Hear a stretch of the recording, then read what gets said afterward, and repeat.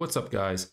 In this video, we'll be using Chat GPT to build us out a starter theme for our WordPress website, something that can be used as a base for a custom theme build by a developer. So let's get right into this. As you can see here, I already have WordPress up and running, and right now it's running the 2023 theme. I haven't done anything else. I haven't installed any plugins. I haven't added any content. This is just a right out of the box WordPress setup. Let's jump into Chat GPT and kind of see what it gives us here. Can you provide bare bones code for all required files in a WordPress? And let's see what we get. I would expect at least a style CSS and an index PHP file, since that's all you really need for a WordPress theme. But maybe it'll give us more than that. Let's just see what we get here.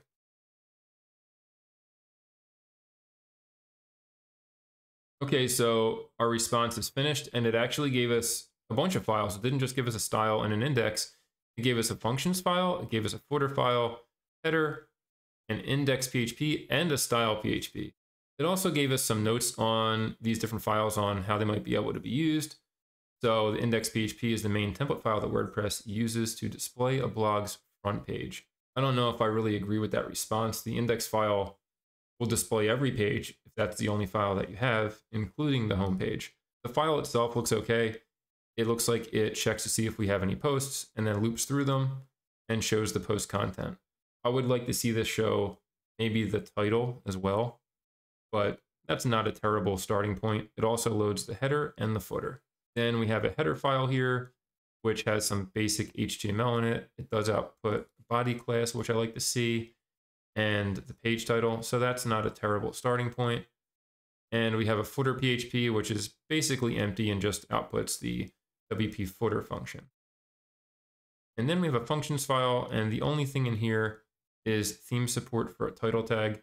I would like to see a lot more in there, such as theme support for featured images, for example.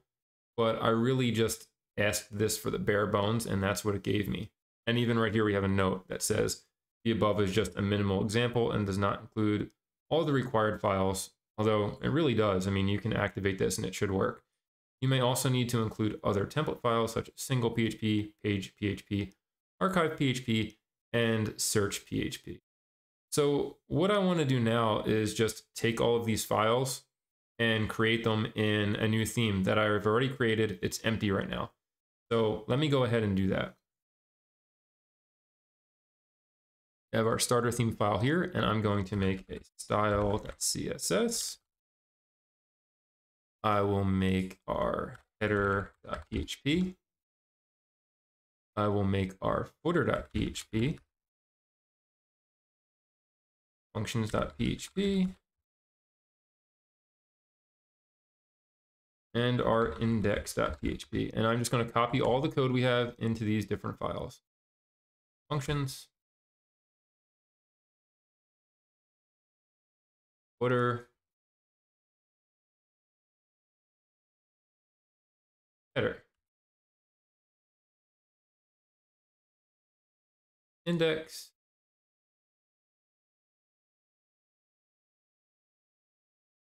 and style.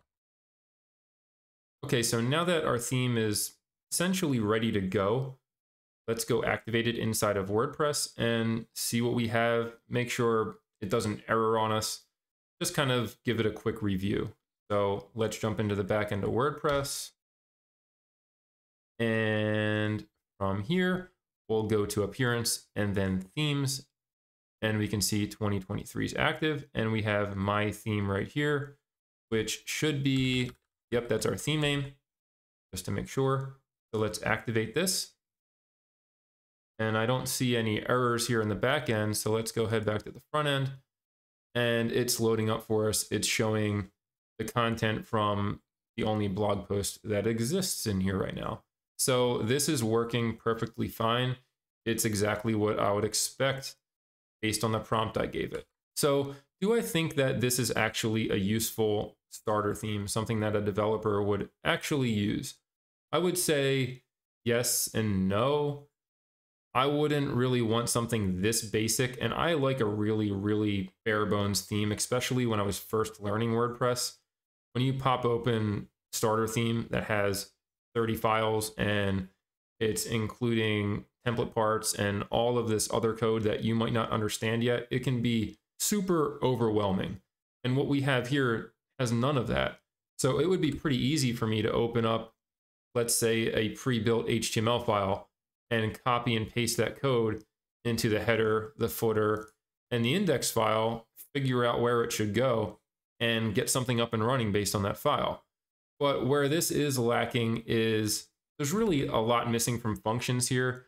I would want to load, let's say, a separate CSS file here, maybe a JavaScript file. I would want theme support for things like a menu and, you know, featured images. I would also like to see in the header an actual like header section that might load a logo and a navigation. The footer, we could also maybe add some code in here that spits out a navigation. And in the index file itself, I think we should have at least something that outputs the title above the content. And we could also add some basic HTML wrappers in here, although that could get in the way if you're building out your HTML static first. So what I would say is something like this. I think we could get back into Chat GPT and give it a few more prompts and have it modify this stuff and see if we can make it a little bit better. So let's see if we can do that now. I'm going to scroll back down to the bottom here and I'm going to say, can you update the functions file to include some basic useful functions such as featured image support? And I need to spell these things right, or it's probably not going to work. Okay, so it is giving me an example here of a functions file that includes some more basic useful functions. Let's see what we get here. And this is nice. It's actually giving me more than I asked for. It's giving me a logo, which I mentioned, support for post thumbnails, support for a menu. So this is actually nice. I think this is going to work out well. Let's see what we get.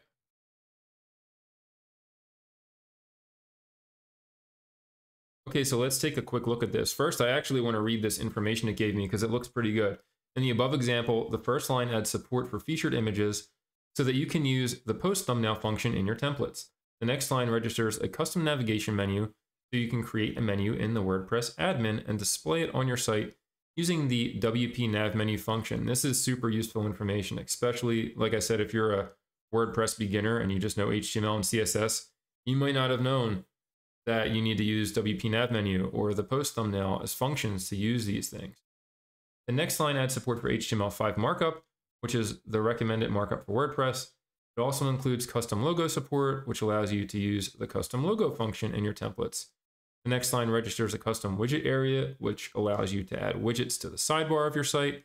Finally, the last two lines enqueue the themes, styles, and scripts so that they will be loaded on the front end of your site. This is a basic example and may need to be customized. So let's actually look at this code. And there we got it. Add theme support post thumbnails. That's what I asked for. All the rest of this is extra and just what it deemed as useful functions. And I would agree. I mean, why would you not want a primary menu, HTML5 support, support for a custom logo? And I don't really use widgets too often myself, but this isn't a bad thing to have here. And it also added the other thing I mentioned, which was it's loading up the CSS file from the theme, and it's also loading a JavaScript file now. We don't have the JavaScript file, but if we add it in js/theme.js folder, it will load now. This looks way better. I'm going to copy this into our functions file, and we're going to save that and leave it in here. Much better. So now let's go back to our actual WordPress theme and refresh it and see if anything changes. Of course, nothing does. So the next thing I think we should do is have it do the same thing for our index.php file. See if it can output maybe the title, thumbnail, that type of thing. We don't actually have a thumbnail, I don't believe, on the default post in here, but I'm just going to ask it to make the index.php file more useful. See what happens. Can you update the index.php file, adding some extra useful common functionality? And we're going to fix spelling of common and fix the spelling on functionality and see what we get.